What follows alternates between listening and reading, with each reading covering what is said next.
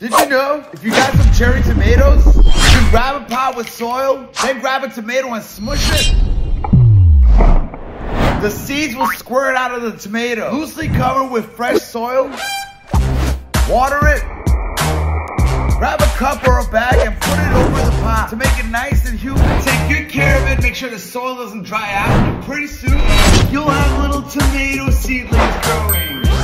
When they grow at least 4 sets of leaves, transplant them outside or in bigger pots and grow your own tomato. Each of those tiny seeds in a tomato can produce up to 20 to 30 tomatoes.